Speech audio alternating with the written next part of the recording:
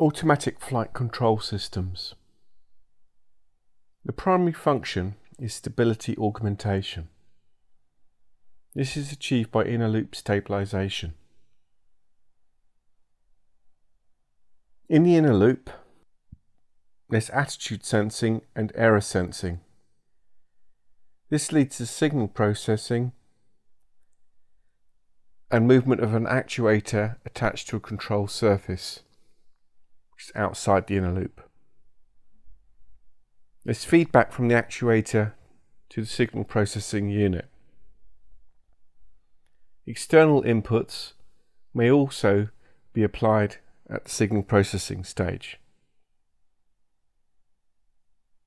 Examples of outer loop control modes are in the pitch axis, manometric air data, altitude select and hold, vertical speed, airspeed select and hold, mark hold, pitch trim, turbulence penetration, vertical navigation. And in the roll axis, heading select and hold, bank hold, radio navigation, VORs, area navigation, inertial headings. The instrument landing system has in the pitch axis glide slope and in the roll axis the localizer.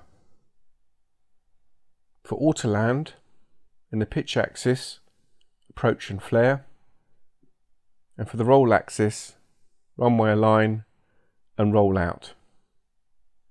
There's also control wheel steering, touch control steering.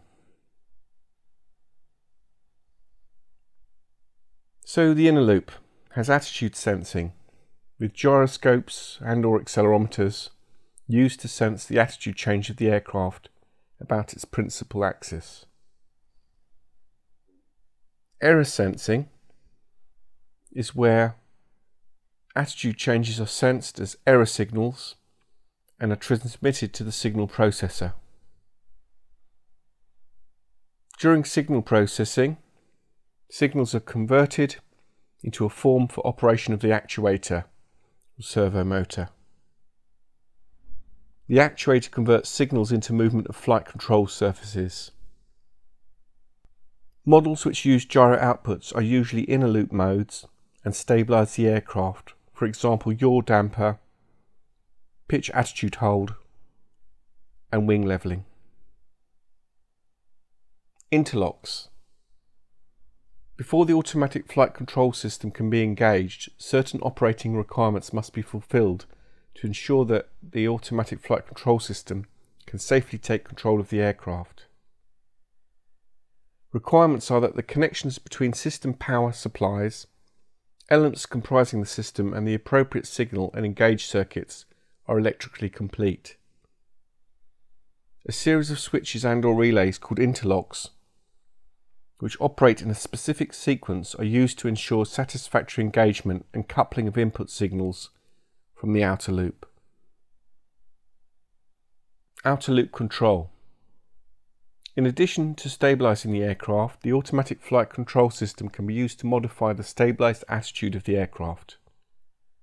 This is achieved by computing the necessary maneuvers from inputs such as airspeed, altitude, magnetic heading, interception of radio beams, etc. This is referred to as outer loop control. Coupling as a mode of operation is the provision of raw data inputs relevant to a particular flight path. This is done by selecting switches on the control panel. Hold lock is where an aircraft flying at a particular altitude is said to be in altitude hold or height lock mode, for example. Capture is the selection and interception of beams, for example glide slope capture. Miscellaneous. The basic autopilot functions are pitch and roll modes. Heading mode is when the heading select knob is rotated to select a heading. An error signal is induced which is proportional to the difference between the aircraft's heading and the selected heading. In Part Cat, an operator shall not conduct single pilot IFR operations unless the aircraft is equipped with an autopilot with at least altitude hold and heading modes. Autothrottle.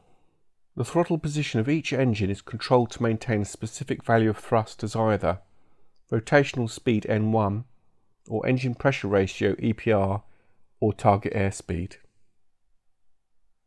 The autothrottle operates in conjunction with the automatic flight control system to maintain airspeed and vertical path, and a flight management computer system, FMCS. With the automatic flight control system controlling airspeed, autothrottle controls engine thrust to a specific value. With the automatic flight control system controlling vertical path of the aircraft, the autothrottle maintains airspeed through thrust control. Stall or overspeed warning. Stall warning. The stall warning horn operates at a preset angle of attack. A stick shaker operates at a preset angle of attack and vibrates the control column. A stick pusher operates after the stick shaker and physically pushes the control column forward. Flap position may be compensated for, and the system is inoperative when the aircraft is on the ground with its weight on its wheels. Overspeed warning provides audible warning of overspeed and is activated if the speed goes beyond VMO or MMO as appropriate.